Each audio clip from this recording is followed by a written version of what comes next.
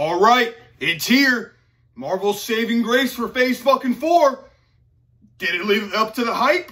All right, nerds, this is my Thor Love and Thunder review. As you know, like the video. Thank you for 100K, but I don't care about that soft shit. Let's just get into the review. I just want to say, I went into this movie wanting to enjoy it. I had no expectations. I didn't want to fall victim into what I felt for Doctor Strange 2. I don't want to have any expectations. I want to just go enjoy a film. I think Ragnarok gets overhyped a little bit, but that's still a very good film. I think that's one of the best MCU films. It is overhyped a little bit, but it made Thor a fun character. I understand that. It really helped his character. And that's what I expected for Love and Thunder. I expected that. I expected a comedy film.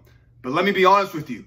This is a fucking comedy film. It's a comedy film. It's a rom-com. Very little serious tones, very little serious moments. And if there are serious moments, they're kind of overshadowed by the 20 jokes that came right before it. Going into this movie, I wanted to enjoy it. I didn't want to have any problems with it. I just wanted to go, have a couple laughs, and that's what I did. I had a couple laughs. As far as the seriousness in this movie, non-fucking existent. There's a couple serious moments, and those fucking shine, but outside of that, not really that much. So let's get into it. First, let's start off with Thor the character. Thor, he's the main thing in this movie. No, these movies wouldn't happen without Thor. Without the enthusiasm of Chris Hemsworth, without him wanting to be that character, these movies wouldn't happen. They probably would have fucking stopped at Thor 1 or maybe even Thor 2. Thor 3, Ragnarok would not have happened without Chris Hemsworth and Taika Waititi. And I applaud them for that. I understand that he cares for this character. And I really enjoy that. That's amazing.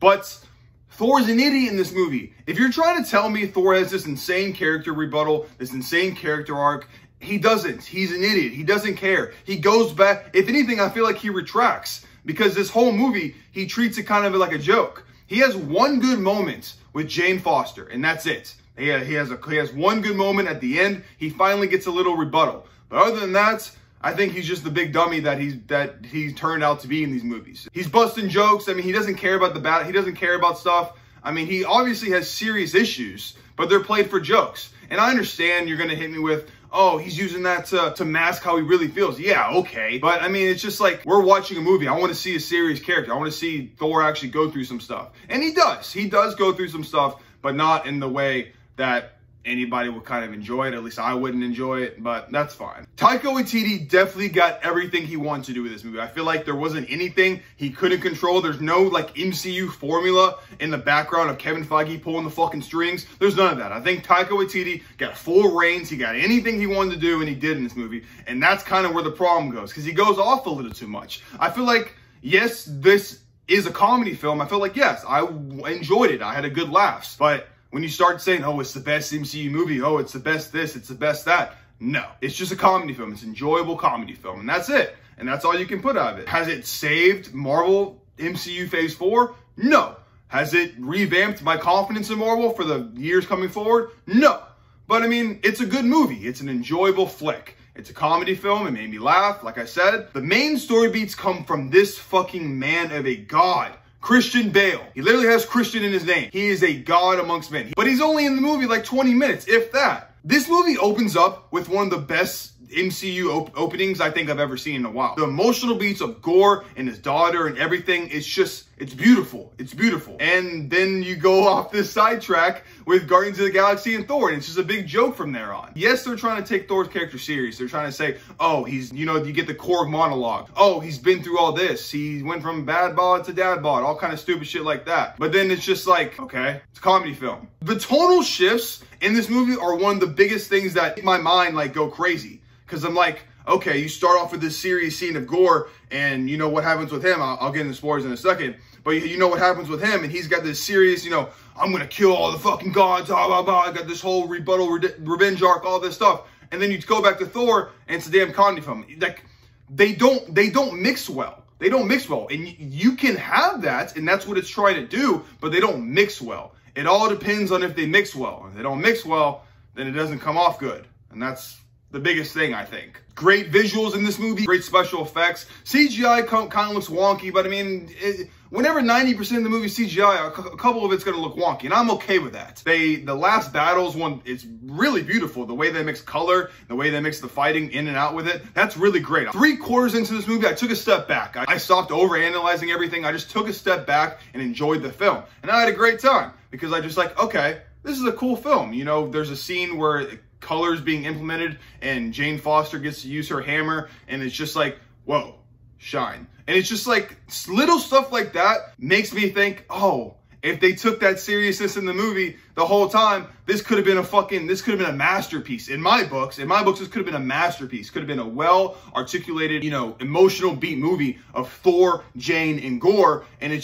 doesn't do that. I feel like it leans too much into the comedy side. And, you know, that's fine, but I mean, when you try and say it's amazing, it's like, I don't think it's that amazing. Before we get into spoilers, if you're up to this point, just want to say, watch this movie, enjoy it. It's definitely one you don't want to miss. I mean, you could wait till Disney Plus, but I feel like it looks better on the big screen. Thor's a dummy again, but it's kind of the point of the movie that it's a comedy movie and you can enjoy it. You can go in, have a couple laughs, see Thor again, see good characters like Valkyrie, see Christian Bale's amazing performance for 20 minutes, see Jane Foster as the mighty Thor. You can see all these things and have a good time in this movie. It's an enjoyable flick. So go watch this. Starting this point, I'm going to talk about spoilers, and that's it. Starting now. So take your fucking deodorant, take a shower, you know, all kind of shit that you're not going to do anyway. Go do that. Go watch the movie and then come back and I'll give you some spoiler talk.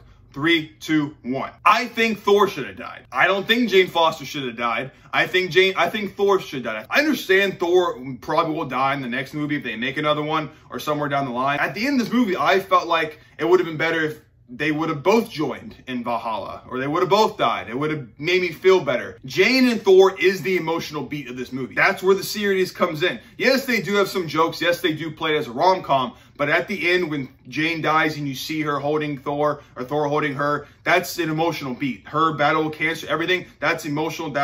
I think that's probably the best executed beat in this whole movie. If they would have played more into that, I would have loved it. But you only get that at the end. Like, you only really get that at the end. You get that whenever she's on the dying table and Thor's like, stay here. I want to save us. I want to save me and you for later in my life. I don't want you to pick up the hammer again and die. That made me feel something. That's what got me going. An hour and a half before that, you don't see any of that. It's just jokes after jokes after jokes after jokes of this and that. And then it hits you like a fucking Mack truck about, oh, we're going to be this emotional movie now. We're going to be this overly serious, like this serious take movie instead of the comedy movie. And it's just like that tonal shift I was talking about. How you going to have one thing and then go switch to another and don't blend it well. It just didn't blend well for me. The Thor and Jane Foster dynamic is is the best thing of the movie, I feel like. That's the one thing they dedicated their whole time to fulling out. You've seen these characters for 4+ movies, 3+ movies, wherever the fuck they've been in, and you know that they have this dynamic. And yes, they do try and flesh it out a little bit more, but that's the best dynamic of this movie, Thor and Jane. And I feel like really the turns from that is when you just nail an amazing performance by Christian Bale on the sidelines. Christian Bale, I feel like if they would have done him kind of how they did Thanos, making him a centerpiece of the movie, or making him, you know, more of a centerpiece in the 20 minutes we saw of him, like I said, it would have been amazing because he, like I said, does a great performance. Outside of Thor and Jane, he is the starstruck. Every single scene he's in is perfect. Every single scene is an emotional, well-acted, serious tone movie, and it's perfect. And at the start where you see his daughter dying, like I was saying, amazing. And then you see him, you see him see this spoiled god in the background, living lavish and saying, oh, you're gonna die, you're just another follower, and then he fucking guts him. That's peak. That's peak. That's great. That's what I want to see. And then they glance over it, and then it's like, oh, he's killing all these gods. They glance over it in like a damn montage, on a slideshow. It's like how Batman v Superman showed all the Justice League members on a slideshow, and it's just like, oh, he did all these things. Okay, I would have fucking loved to see that. You couldn't throw that in? This movie was 2 hours. You couldn't have made it 2:30 and just gave me 30 minutes of Gore the God Butcher killing all these gods? You couldn't have done that? This whole movie, he kills one fucking god. You see him kill one god. And that's it. Okay. Fucking fantastic. Like, you couldn't have showed us that. I mean, it's just like, it's stuff like that where I think Taika Waititi or Marvel didn't have they either didn't care to, or they didn't want to spend their money on. Because it's just like, we wanted to see that. But I don't know. Like I said, this movie's enjoyable. It's definitely better than Doctor Strange 2. It's definitely, I think it's the best Marvel movie since Spider-Man No Way Home, but I mean, there's only been one Marvel movie since that. I think it's up there with Phase 4. It'd probably go Spider-Man No Way Home, Shang-Chi, then Thor. It's a solid film. I think it was really good. You know, good, enjoyable movie, just not the best thing it could have been. Also, before we go, talk about post-credit scenes. First one, I love seeing Hercules. That was fucking dope. I love seeing that. Pretty cool. Second post-credit scene, it didn't really need to be in there, you know? I mean, I hate Marvel fake deaths. They've done it 1,000 times, and they're gonna do it probably 1,000 more. We had 4 fake deaths in this movie. Korg, Sith, not Jane, Valkyrie, Zeus. 4 fake deaths. Everybody, all of them lived. And then we have an emotional beat of Jane dying, and then 10 minutes later, you show her in Valhalla. I saw somebody, trust me, I saw some TikToker saying, "Oh, this was the best. The emotional story beats of the second post-credit scene was so amazing." No. You threw away the death of Jane Foster just to throw her back in a post-credit scene 10 minutes later. You save that. Why wouldn't you not save that? You save that for when Thor dies, so he meets everybody. So Thor can see Loki, his mom, Odin, Jane, Heimdall, everybody. He can see everybody at once, and you have that emotional story. Because now it's just like, oh, we've already seen Valhalla. We've already seen Heimdall and Jane in Valhalla. And it's just like, whenever Thor gets there, it's like, okay, we already saw that. He's meeting him again.